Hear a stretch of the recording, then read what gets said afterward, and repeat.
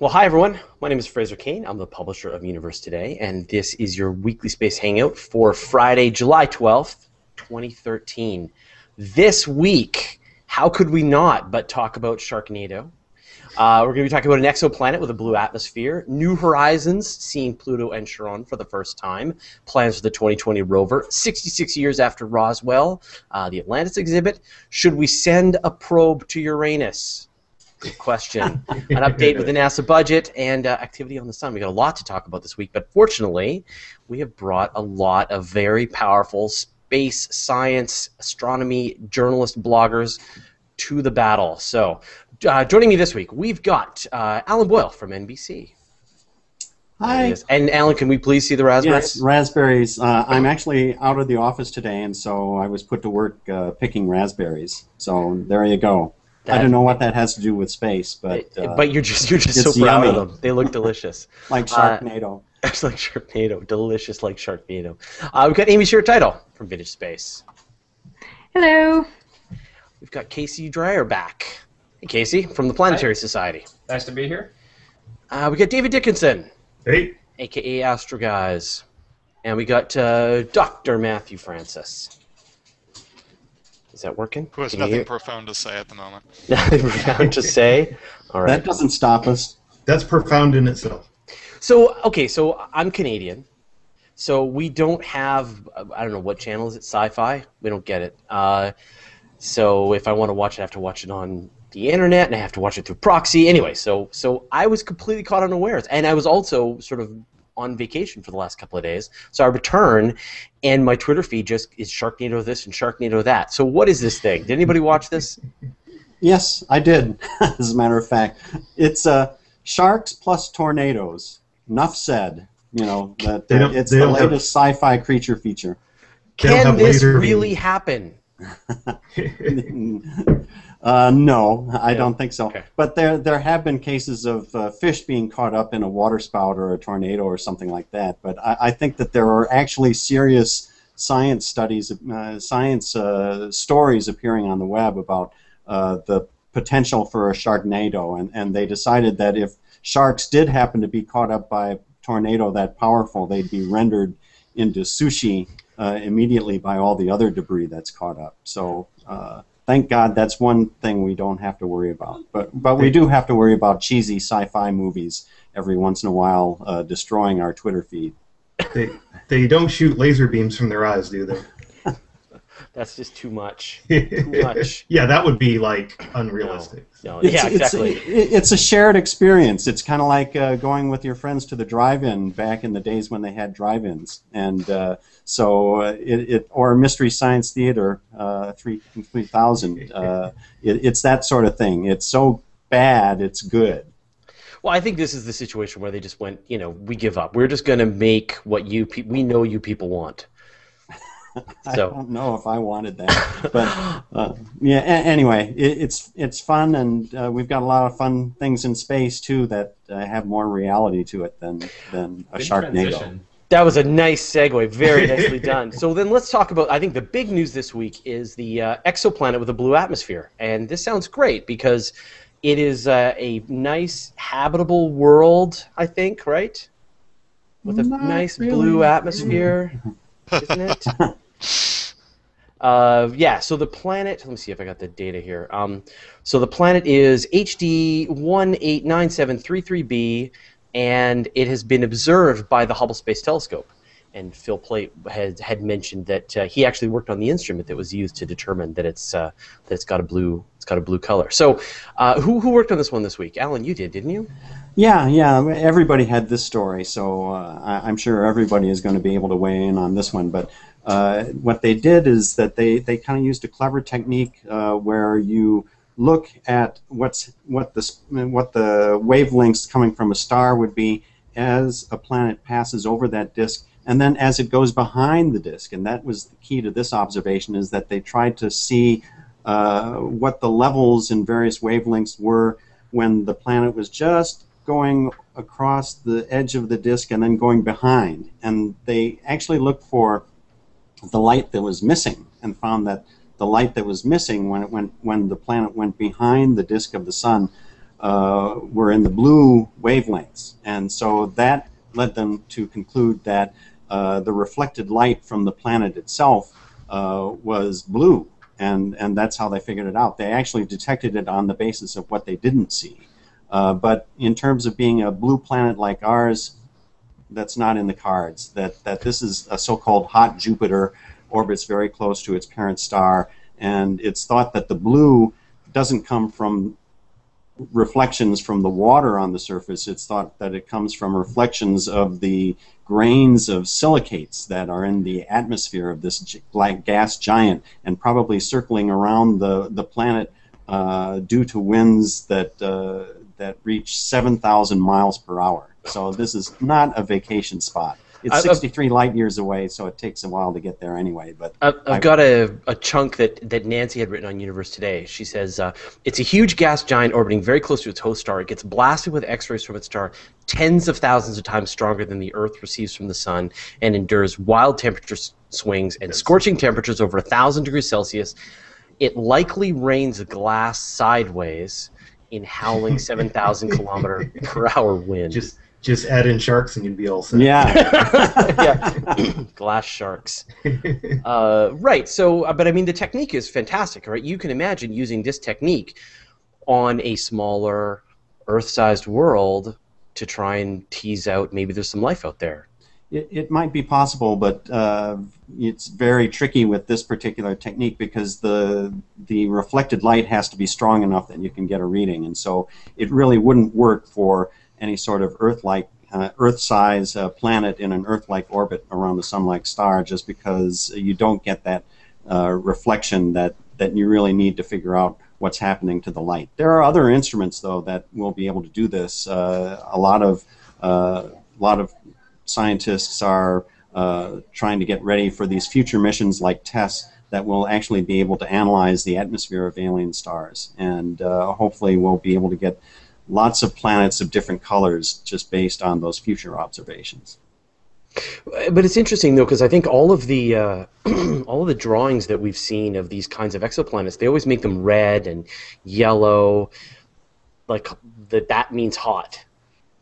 You know, but now when you think of blue, you think, cool, Uranus, yeah. Neptune, you think of cold planets, but in fact, here you go, you have a blue one that's hot, and I think this is going to fundamentally change the way artist visualizations of extrasolar planets happens from here on out. I've seen a paper, an astrophysics paper that came out about a week ago. I need to read all the way through it this weekend, but it seems to be they're suggesting that a lot of these tidally locked planets may have a habitable area on the backside of the planet where the circulation is allowing that there's actually like a stable temperature, and the bulk of the planet blocks the red dwarf out. Yeah, this is a paper that came out like about a day or two ago. I've got it filed away. I haven't read all the way through it, but it just it caught my attention kind of sifting through stuff. If you need approval to write it. That sounds great. Yeah. Okay, let's move on. So New Horizons spotted Pluto and Charon for the first time. Yeah, this week, actually, right around the time that it's going to be doing its flyby 2 years from now, they looked out with the LORRI instrument, the Long-Range Reconnaissance Imager, and they actually managed to image Pluto, and as a plus, for the first time, Pluto, or New Horizons, got a glimpse of Sharon, how, there's a bit of a controversy on the pronunciation of the name, but it's... right now, it's about. I did a back-of-the-envelope calculation while we were waiting for the Hangout to go through. It's the distance is 6 AU. Yeah, there's a picture of it. The distance, it's 6 AU, which is equivalent to 6 times the distance from Earth to the Sun, is how far New Horizons is away right now. Pluto would be about 11th magnitude from that position if you were out there. And they were saying the separation, the arc-second separation between that is about, they were saying 100th of an arc-second, which breaks down to about 100th of a degree, which breaks down to 36 arcseconds, about the angular size of Saturn, say, that we see here from Earth. So if you're out there with a small telescope, you would be able to, and riding along with New Horizons, you could split. Pluto and Charon would be an easy split right now. That's really cool, and I mean, we mentioned last week that we are waiting for actual photographs of Pluto so we can stop using the same pictures we've been using year after year after year. We have one more we can cycle through, and in a few years, whenever we write about Pluto, we'll actually have some real photos of what it actually looks like. So we don't have to keep using the same 6 and the same 2 artist conceptions that are out there that everybody uses for Pluto posts. And I thought it was interesting too that this was right around the anniversary of the birth of Venetia Burney Fair, who named Pluto. This is a girl that named Pluto in 1930. Was when they released. I don't know if they timed the release of that image or it just coincided, but they released it on her birthday. She just died. She passed away in 2009. It wasn't that long ago. There was a documentary I reviewed on her that Jamita Jimenez made that was pretty interesting. Anyone else got a comment on Pluto? Sharon? I'm taking bets on how many new moons New Horizons is going to discover now that we're up to 5. Every time we go by, when we went by Uranus or Neptune or Saturn, we always discover some new moons. And New Horizons is one of the 5 spacecraft that is on its way out of the solar system. I always thought it was interesting they didn't put a Pioneer plaque or a record or anything on New Horizons. They put a few knickknacks on board, I think, which will totally confound any civilization. They put a Washington quarter, they put some of Clyde Tombaugh, the discoverer of Pluto's ashes, are on board. They put a few other odds and ends, but I thought it was interesting. A little sliver of Spaceship One, as a matter of fact, they put on. Yeah, that's right. All these little gewgaws, like you say. I was surprised they didn't put a record or a plaque or like they did with Voyager or Pioneer. I mean, they had the opportunity. It's kind of a neat thing to do. So, I mean, now we could put a CD or a compact disc or something on there with a little auto player, a crank auto player or something. Some little hologram. I wonder if they would figure that out. Yeah. Yeah. But, some little hologram. Yeah. Press a button and a little. Record is Help me, Obi-Wan Kenobi. Yeah, exactly. Yeah. Greetings from Earth. Yeah, a record is nice because you can play that even without a phonograph player if you know what you're doing. So yeah, and they harder have for a CD, anything optical. The one, I think it's the Pioneer with the record player. It's your Pioneer that they actually have a stylus. It's carrying a record stylus with it, so they have the rough instructions to how to play it. So you can imagine the aliens would have very advanced record players. Well, when they find a Washington quarter, they're going to think that's basically what we look like, is giant head slugs or something. You know, it's totally confound them. Aliens are hipsters. They'll be down with the records. They'll get it. Yeah, exactly. It's gotta be vinyl though. Yeah, got it. Need it. Okay, so let's move on to the 2020 rover, and this is great. So now the new rover, the next rover that's going to be going to Mars, is going to look just like Curiosity, right?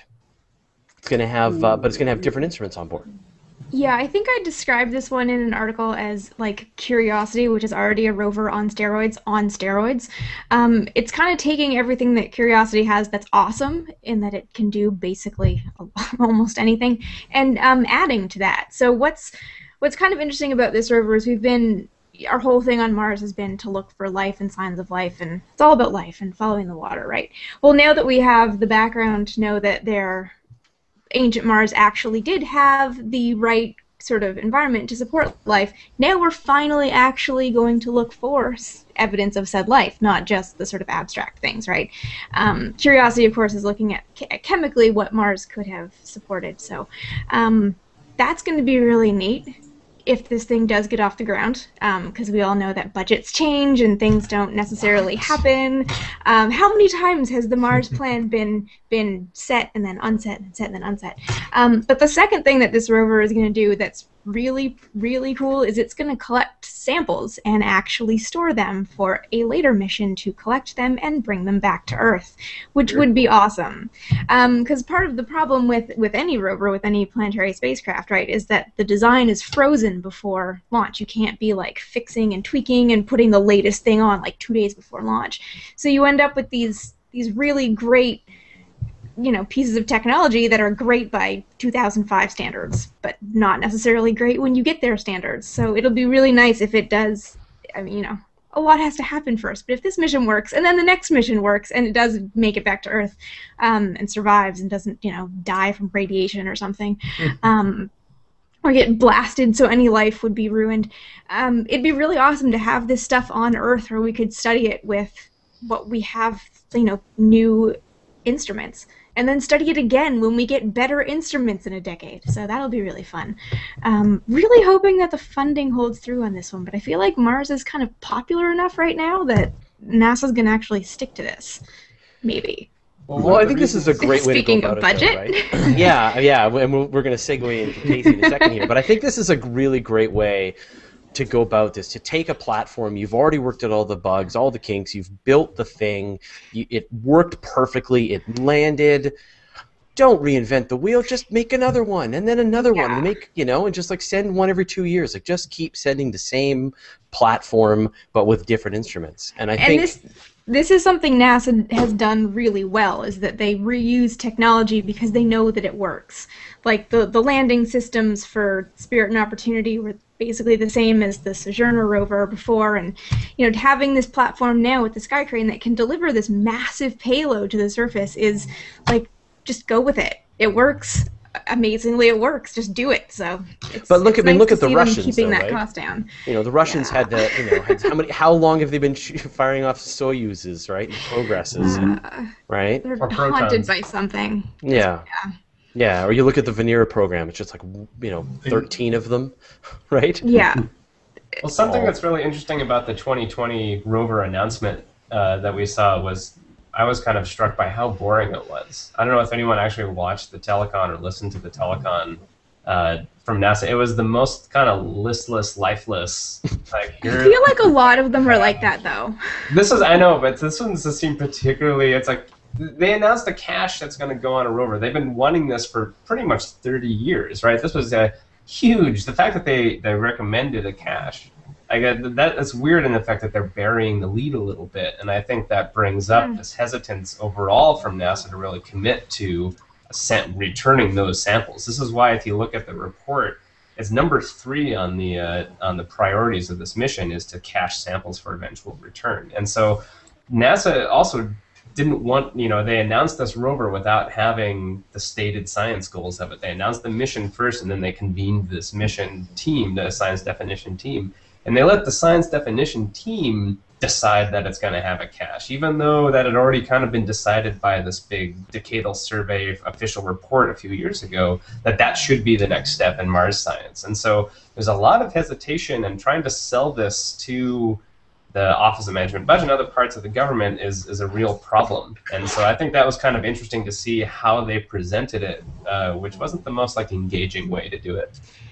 So do you think that that's them already kind of bracing for budgetary cut impact? A little. I mean, I think what there really is that, to really go get those samples and bring them back, you need essentially 3 flagship missions in a row. And the administration is not willing to commit to 3 flagship missions to Mars to get those samples back. And so it's kind of, in a way, I think it's a lot of facing each other down to see who's going to calling each other's bluff. It's like, all right, you can put samples on there, but you'll notice in the discussion that they had in the telecon this week that they kept hedging on when we would get those back. John Grunsfeld, who's the head of the science division at NASA, said maybe humans will pick up this cache and bring it back, and when humans visit in the 2030s, which no one believes is going to happen. And I think that shows that these could sit theoretically on the surface of Mars for 20 years before even consider getting them. And so there's a real issue about who's going to be committed to this funding for these projects. Yeah, that issue of how the samples are going to be brought back is a big one. And then the other big one that came up was looking for signs of past life versus signs of present or extant life. Why don't we just go ahead and have instruments that are designed to look for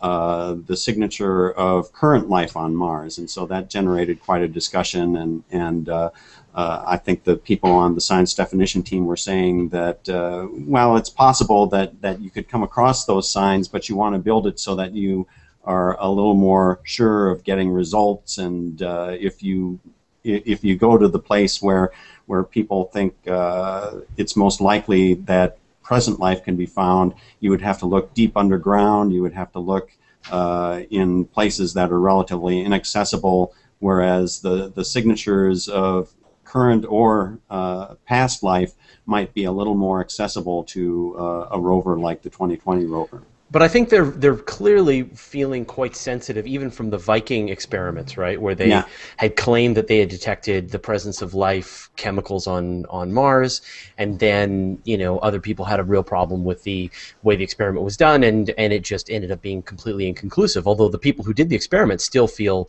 absolutely certain that they discovered presence of life processes on Mars. There was a really great conversation actually had with some scientists, and they're saying that there's a whole new set of experiments that have been designed and developed that would kind of try to repeat that experiment, but this time what they would do is they would look for essentially the direction of life. So I always forget which way this goes, but life has a certain sort of direction that the helix, the double helix, the DNA is twisted, and that you could search for the opposite twist as well. Yeah, the chirality in the sort of in the Martian soil, and if you were able to find that it would give off a certain kind of sort of output chemical, and if you could find that opposite chirality, that would just be absolute evidence that not only was there life on Mars, that it was actually from a completely different sort of source, that it had started independently as opposed to being connected to life on Earth. So I think it's strange. I mean, it really feels like the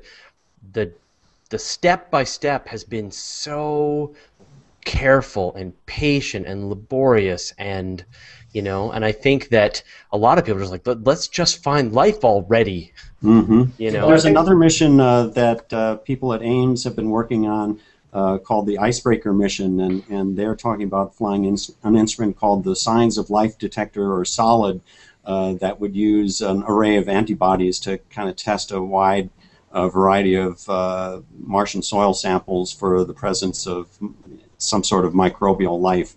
So as we get closer to 2020, you might hear talk about what else is in the works to do that search for life on Mars, whether it's past or current.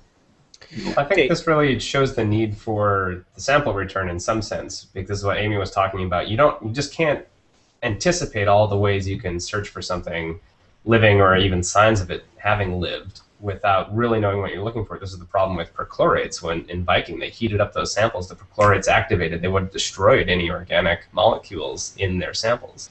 And they just didn't know that. And there's a lot we don't know about Mars, and this is why you do, ideally, a quick sample return to bring that stuff back so you can run all different types of experiments on these samples. They need to get the plutonium pipeline restarted for the Mars rover 2022. The DOE said they're going to, and NASA has a classified amount of plutonium for a few more missions, they say, but for MSL, they had to buy that from the Russians. So they're actually working on that. That's actually kicking up this year. Yeah, it respun up, So I'm just going to say hi to Sandy Springman, who just joined us from Arecibo Observatory.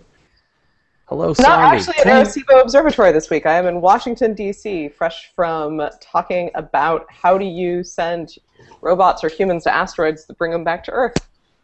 Whoa, how do you do that? With a lot more money and a lot more time than we have. and that leads me to Casey, who's going to give us an update on the budget. Casey, do we have more money? No, we have a lot less. So there's a bunch of stuff that just happened this week in Washington. There's stuff with authorizing committees and appropriations. I'm just going to talk about the appropriations because that's the most important. That's the money where money actually goes from Congress to the actual federal agencies that's approved. So they're dealing with 2014 next year, and the House committee that deals with this kind of funding just approved NASA's budget for $16.6 billion. And if you adjust this for inflation, if you look at the actual 2013 dollars all going back in time, this is the smallest budget that NASA's had to deal with since 1986. And that's pretty bad, actually. There's a lot more NASA's doing now than it was doing in 1986. And this is a really kind of bad situation to be in. So this is just the House. The Senate has to weigh in. The Senate's going to give probably more money, but then the problem is, how are they going to reconcile these two things, and where's NASA going to come out? But the problem is, and you're seeing this with asteroid redirect, with planetary science, with Earth science, something's going to give at the same time as they're trying to build SLS and Orion. NASA just horrifically overextended, and at the same time they're just cutting and cutting and cutting and cutting their budget. and there's just no good news here. What do you think is going to give? Well, SLS and Orion seem to have the strongest political backing. The big rocket and the crewed vehicle have a lot of backing right now. Those will give last. They've stated their goals of their top priorities of NASA. It's SLS, Orion, it's the Commercial Crew Program, and it's JWST. So anything not in those four things probably will give somewhat. We're already seeing planetary science go. A lot of Republicans in the House are going after Earth science right now. There's all the other aeronautics and running NASA centers, and you're seeing sequestration hit paychecks and potential days where they don't get paid. I forget the exact term for that. Furloughs? Furloughs, yes, yeah. So there's all sorts of things that are going to give, but overall this will lead to a weaker space agency. Right. Yeah. No. This is a very bad scene. I mean, I've ranted about this in the past. I think Amy has heard directly my rant about the fact that it's crazy that these even have to compete for the same dollars. That planetary science and human space exploration are two just completely different endeavors, and they shouldn't be pulling from the same budget. Science is important because we need science, and it should know how much budget it's going to have available year after year after year, and not have to think, oh, what do you know? The new launch system ran over budget. Surprise, surprise. Surprise, surprise. That guts the science programs. And then what do you know? The James Webb Space Telescope went over budget. That's going to delay us returning to the moon or whatever. So it's too bad that these things are so interdependent on each other. That it would be nice if they could be somehow separated and then not. And they could then feel free to go over budget on their own, but then at least they would impact themselves and not other programs across the way. Yeah. Yeah, and what we're really seeing is the effect of this sequester. This is the across-the-board cuts to all federal kind of spending that isn't mandated by law, and we're really seeing that this year and next. And again, NASA has less to deal with, and it has worked with, and it has in 30 years, basically. And that's a huge step backwards. And I think most people who are watching this right now are really used to just being bathed in mountains of material, of educational material, and wonderful animations, and photographs, and videos, and live streaming stuff, and all the stuff. A lot of that comes out of this stuff that's going to get sequestered. So you're going to start to see a lot of these wonderful educational resources start to dry up. I know it's hitting CosmoQuest. It's hitting a lot of other organizations out there. And the JPL Open House, for example. They had 50,000 people come by and see JPL on a personal basis. That's canceled this year because they don't have that kind of education funding. Yeah. 2013 is the first launch the year. Amy, you're next. Oh, go ahead. I just have a question. Since we're talking about sort of separating manned and unmanned exploration, Casey, as the budget guru, do you know what percentage of NASA's funding typically goes to manned spaceflight? I've heard it's something in the order of like 70%. It's something a little bit insane. It's not quite that much right now, and for the last few years it's been around 45 to 50%. So it's about usually half of its budget. And it's a little weird because you can say that NASA spends almost $3 billion a year just on all of its centers. And you can say a lot of those centers mainly support the human spaceflight program. So it kind of goes back and forth, but directly it's about half usually. Right. All right, so let's move on to complete fantasy, which is that it's 66 years after the Roswell crash landing. I did it. Oh, Sandy, you're muted. Are you still muted? You're still muted. I've been to Roswell. It's a great town. Did you see aliens while you were there? Maybe. Maybe. I think I might have been with a foreign national. No, every lamppost in Roswell has lights on top that look like alien heads with little alien eyes. So they could really hide in Roswell. Oh, yeah. I mean, the museum's amazing. Mm-hmm. Fantastic. Got every piece of Roswell memorabilia. An alien autopsy is going on inside the museum. So. Yeah. I've been there. I asked them there if anything was actually the real artifacts from the crash, and they said no, it's all replicas. So. Yeah, I wrote a little item just noting that 66 years after it happened, it really is passing into the realm of legend, maybe like Sharknado. where it doesn't really, there's no new information really that comes up. And actually there's a new book coming out from Don Lincoln at Fermilab that looks into the alien phenomenon, alien universe, I think it's called. And it notes that Roswell really didn't make that much of a splash at the time. It was many years later. It had a couple of waves where ufologists kind of brought it into the public eye, and the tale really grew in the telling. Of course, the basics of the tale are well known from anyone who's watched a CW series or anything like that, where you have this discovery supposed of flying saucer wreckage, and at first it's reported in the newspapers that the military has found these anomalous artifacts, and then quickly the military said no, it was really a weather balloon. And then decades later they said, well, actually it was a balloon-borne experiment to monitor Soviet nuclear tests, but we couldn't tell you about that at the time. And there was all this talk about crash dummies being mistaken for alien bodies. And there's really no way to sort this out as far as I can tell. 15 years ago,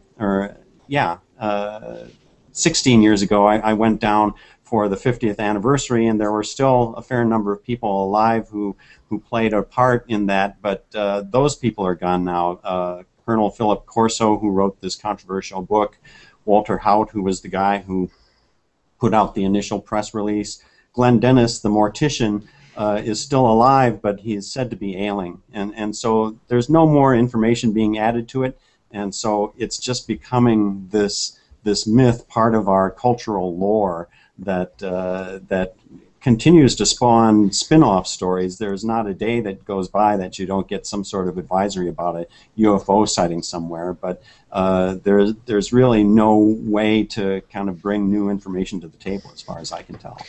There was a good, I don't know if anyone saw, Google actually put as their little doodle, they had a little thing on Roswell on the birthday, and there was sort of a subsequent complaint from people in the space community, because like, why do they spend any time boosting this pseudoscience when they could be showing off real science? And yeah, it really is like Sharknado, isn't it? I think UFO Days just passed their annual UFO Days. Yeah. It's a big tourist draw for that city, which really, Roswell it's a tiny little, no one would have heard of it had it not been for the crash. It's a tiny little town. I do have a story, just take 30 seconds, that, like I say, I was down there for the 50th anniversary on July 4th, 1997. I don't know if you remember what else happened on July 4th, 1997, but that was the day that the Mars Pathfinder landed on the Red Planet. And so it was really interesting. MSNBC had a big thing down there in Roswell, and for us, we were talking all about this UFO lore and the questions about aliens, and then we had a real-life alien story come on our hands, and for us, we were just blown away by the real science of seeing this machine land on Mars and send pictures back. But I think for a lot of the people who were at the UFO festival, they were just entirely oblivious to it. They didn't, they were so keyed into the alien costumes that it was funny how small of an impression it made on the Roswell clan, and how big of an impression it made on us who were actually watching it on TV. There's a great comment here on YouTube from Colin Jones. With the vast majority of developed world people carrying cameras on them all the time, why haven't we seen a subsequent explosion in UFO footage? Not to mention us amateur astronomers who are out looking every night. I mean, we rarely see it. It always seems to be somebody that's relatively uninitiated with looking at the sky that sees UFOs. But even so, you amateur astronomers would have as well some kind of camera with you, or your mobile phone or whatever, and you'd be able to capture a picture of it. Or I think the conspiracy theorists have found other conspiracy theories to latch on to. Yeah. Also, I think you have to want to find the alien to see the alien. I guest hosted an episode of Spacing Out on Open Minds TV a few months ago, because they're in Phoenix and I was in Phoenix, and I met some of the guys there that actually are alien hunters, and they want to see aliens, and they have a collection of cameras on which aliens have been photographed. through which rather. It's very interesting. It's an interesting mindset to sort of talk to the people who live this world. Speaking of television and people being on television, Amy, you've been on television quite a bit recently. Yeah, I did a couple of interviews actually in March that have just aired. It's weird that they happened a week apart and then aired a week apart, but the weather, or the Travel Channel of all things, did a show about monuments, and they wanted to talk about Gemini 8. So they came to me. And the other one, which I actually haven't seen either of them because I don't have cable, but the other one was on, oh God, what was it? The Military Channel, about myths about Apollo 11, which was kind of fun because I got to research all these weird things about Apollo 11, and it was my birthday and they brought cupcakes. But yeah, I'll save all the Apollo 11 stories for next week because the next week is the 44th anniversary of the launch. So. Oh, great. Yeah. Saving that. So another piece of news here: they've set up the new Space Shuttle Atlantis exhibit at the Kennedy Space Center. And has anybody done their duty and gone and seen it yet? I saw them putting Atlantis into the building before. I saw it when it was exhibit. shrink wrapped a few months Did you? Did you really? All right. I saw it on TV. I've actually gone and seen the Endeavor one in California, and it's terrific. And it's just the beginning. So it's at the California Science Center, and it's in this great big temporary hangar, but it's it's sitting on its wheels, and so you can just walk right underneath and look up. It's just amazing. But the plan is they're actually going to stack it up. So they're going to have a fuel tank, they're going to have the solid rocket boosters, and they're going to have the whole thing stacked up, which is going to be just terrific. So, but now Atlantis has found its permanent home at Kennedy Space Center, and I got a cool picture here. I will. I like that they have the canned arm out too. And Fraser, here in Seattle, we've got the full fuselage trainer, which has never flown in space. But on the other hand, you can walk through the payload bay, and you can actually climb into the cockpit as well. This is the artifact that was used to train astronauts. Nothing in the cockpit really worked, but it was a way so that you could tell which switch was where. And they're letting people go inside, so that's pretty cool too. The neat thing about this one is they've got it sort of at an angle. We went in the one that has a JSC, and it's actually pretty tiny. Yeah, and the wheels are up on this one, so it's nice and smooth on the bottom. But they've got it sort of positioned sideways. You can kind of see like right into the open bay. You can see the open bay there. It's at a. It is purposely angled at a 43.21 degree angle, so the numbers read out as 4321. Really? That's a little nerd humor. That's super nerdy. That's amazing that you knew that. But yeah, I mean, if you haven't, they talked about it on. Yeah, go ahead. Oh, I was just going to say that if you haven't seen these yet, now that they're all starting to pop up in the various centers around the United States, it's phenomenal. It's one of the most amazing things to be that close to this amazing machine. I mean, for all the expense and when you think about all of the people that tragically lost their lives in it trying to explore space, it's just, it's hard not to be totally overcome when you're right next to it. So if you haven't already, wherever you live, there should be a space shuttle relatively close to you, and I recommend that you make a road trip of it. Next time you're planning your next vacation, include one of these centers in your vacation. All right. Okay, so Matthew, you put this on the list, and so I mentioned at the beginning, should we send a probe to Uranus? Yes. Careful how you answer that. Yes. Yes. All right. Uranus. First, pronounce it Uranus. Why? I believe Uranus is also a perfectly appropriate pronunciation. It just means you're Snickers and people take I know. it more seriously. I love it. It's a teachable moment. It encourages science. And we should get the Crohn's and Colitis Foundation of America to sponsor it. All right. So, Wow.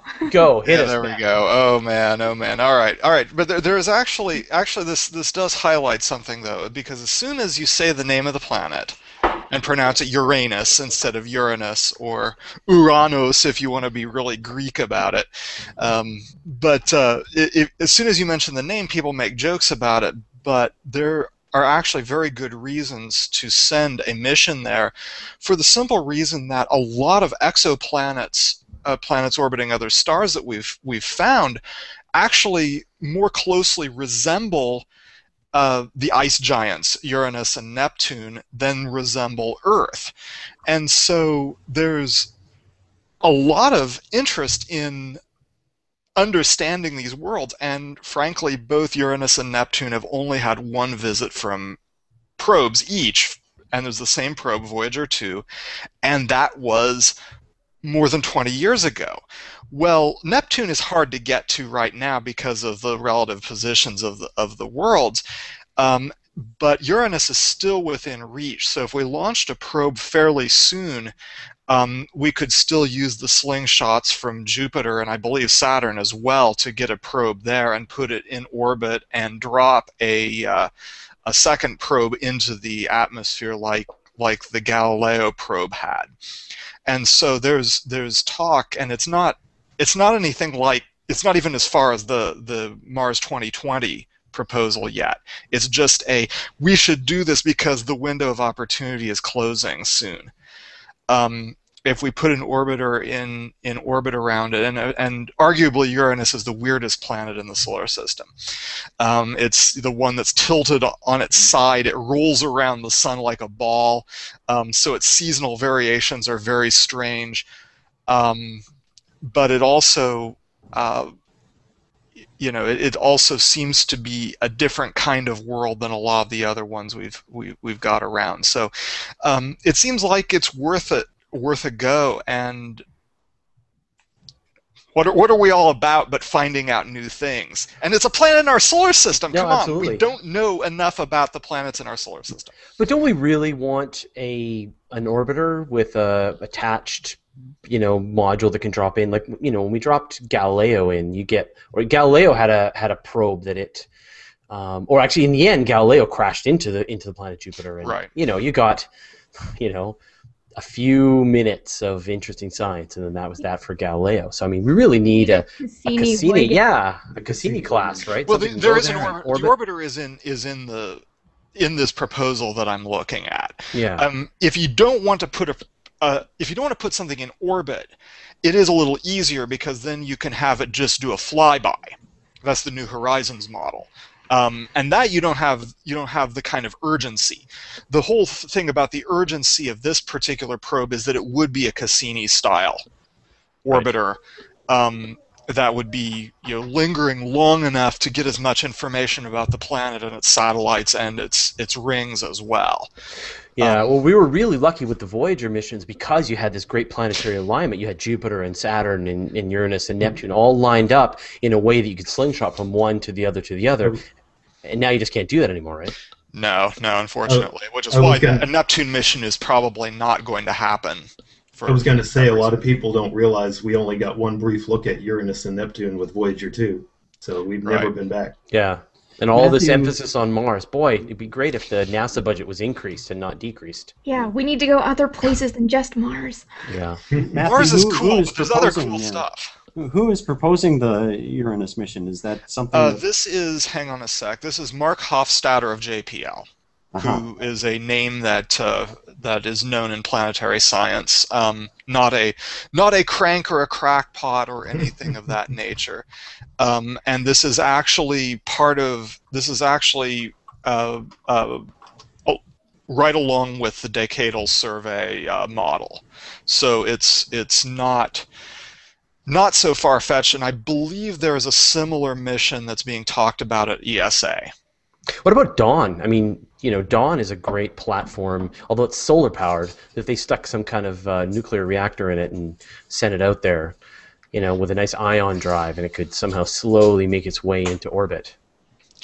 That I don't know. You'd have to ask somebody who's more of a space probe. Right, but I'm just going back to this concept. Like instead of us reinventing the wheel, let's have an Outer Planets Explorer class platform and an Inner Planets class platform and a rover, and then just rebuild the same thing again and again and again.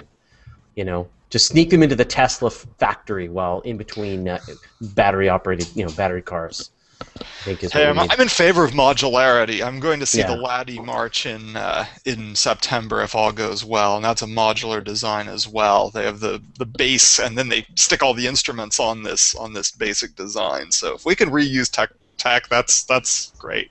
Well, there's a story we're just working on right now that we'll probably have in the next couple of days about CubeSats with ion drives, and they'll be completely Kickstarter modular. People can fund them and launch them. So we're going to see more and more. So let's do it. Let's gather together our money and let's build a CubeSat and stick it atop I don't know, a Falcon 9 and send it off to Uranus. I'm in. We'll do it.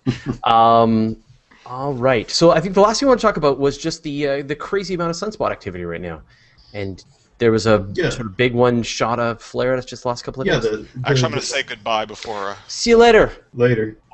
Thanks for coming, Matt. The sun is starting to look more like its cycle 24 self. We're heading toward the 11-year peak here in 2013 and 2014, but it's been kind of schizophrenic where it's been active one week, and then I'm out photographing the sun every day in hydrogen alpha and white light, and it's active one week and then it's inactive the next week, and so this cycle's been kind of very schizophrenic. But we did have a big sunspot group that just passed over the earthward side facing of the sun. And there was some moderate auroral activity up for northern latitudes around 45, 50 degree north that we're seeing some aurora this week. This sunspot group is rotating away, and we don't have anything behind it right now that's coming in, but it's worth watching. Okay, good. Well, I think we're kind of run through all the stories that I had planned. Did anyone have anything else they wanted to bring up? Now, Sandy, you had posted a couple of links when you came in. You were talking about moving asteroids. Asteroid redirect mission. Not retrieval anymore. Not retrieval. No, that's we've gone more PC. So the idea, this is definitely coming out of more of the human spaceflight side of things rather than the science side of things. But the idea is we take an asteroid, a near-Earth asteroid that's small, somewhere between 5 to 10 meters, and we park it in this distant retrograde orbit where it'd be stable going near the moon for a couple hundred years, and then eventually we send humans to it, or we send humans to go pick it up and bring it back. And so this is a pretty big, hairy, audacious plan. It would cost a lot of money, and it would happen on a very compressed time scale. And some of you sci-fi fans might know about Gentry Lee from JPL, who was there on Tuesday at one of these meetings. He's a skeptic and a technocrat, as he was introduced once. And he was saying, it's bold. There's no way you're going to be able to do this with the current timeline and budgets. It's $1.6 billion or $2-something billion to be able to do this. Either way, that's a lot of money. It's getting into flagship class missions. That's a mission to Uranus. It's easily a mission to Uranus. I think missions to Uranus are a great idea. You would learn so much about these outer planets, and also we assume a lot of exoplanets might be a little similar to Uranus and Neptune, so I think there's a lot of potential there. But back to asteroids. This might be a little too bold even for NASA. So a bunch of planetary scientists were talking on Tuesday and a little bit on Wednesday as well, yesterday, saying how can we ensure that we get some science out of this mission should it fly? What sort of asteroid do you want to go to? Can we detect these asteroids? Which we can. They're very tiny, so they're hard. And then can you launch space telescopes to find these things as well? And some of the talk about this asteroid redirect mission is also planetary defense. Could you get an asteroid out of the way if it was going to come kill us? Something that was bigger.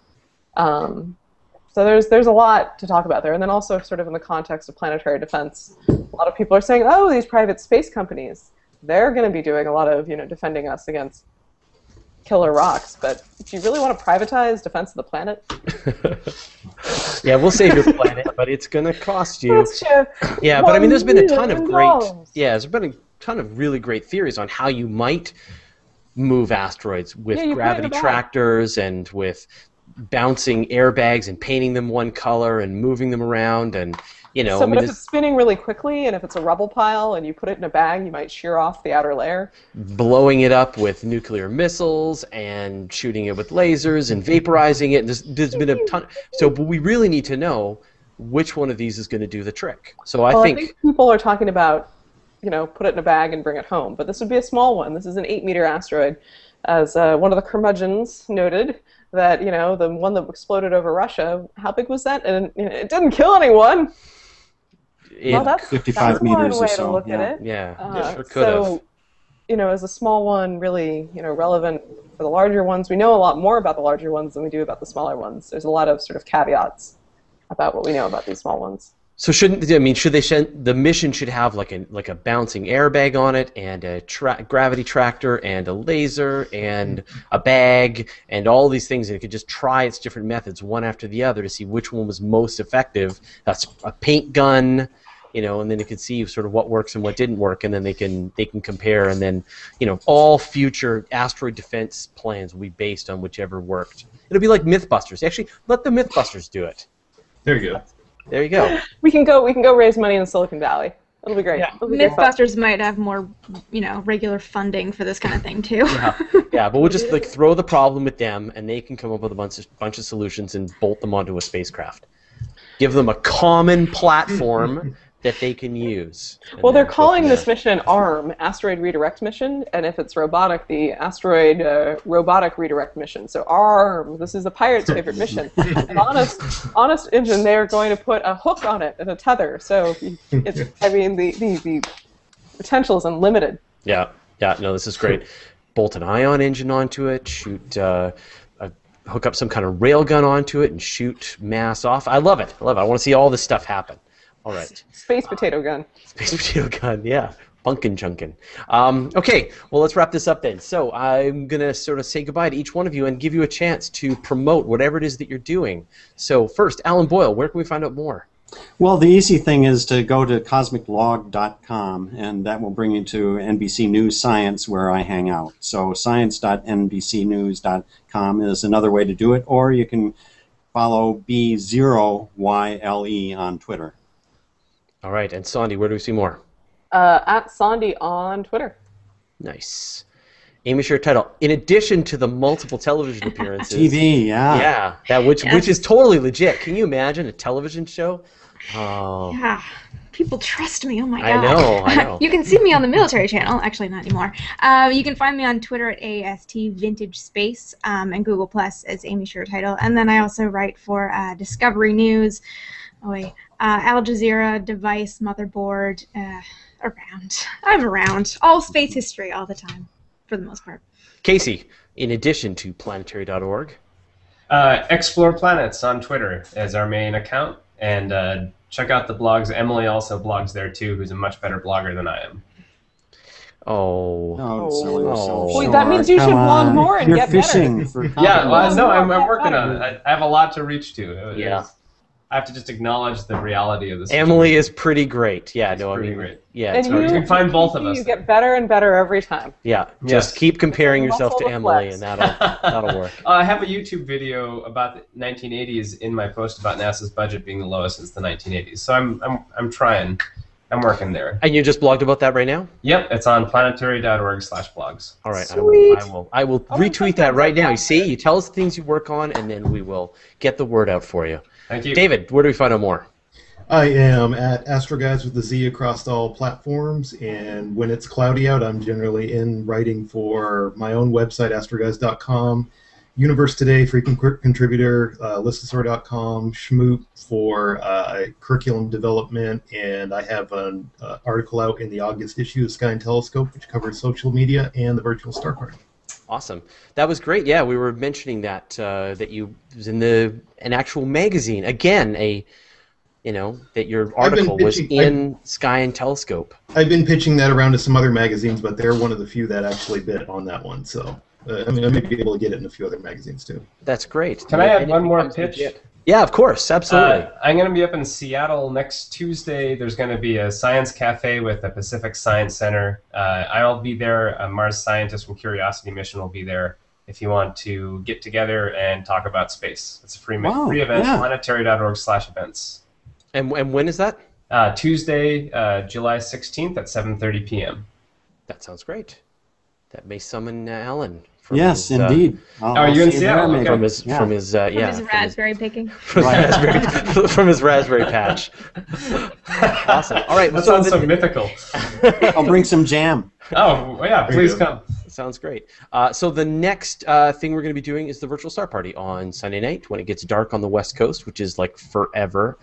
So it'd be like probably 9:30 is when we're going to start. But we're the days are getting shorter again, so we'll start moving the other way now. So this Monday is morning here. yeah, it's where we hook up a bunch of telescopes into a live Google Plus Hangout and just show you whatever is happening in the night sky. Okay, cool. Well, thanks everyone for watching. Thanks everyone for joining, and we will see you all next week.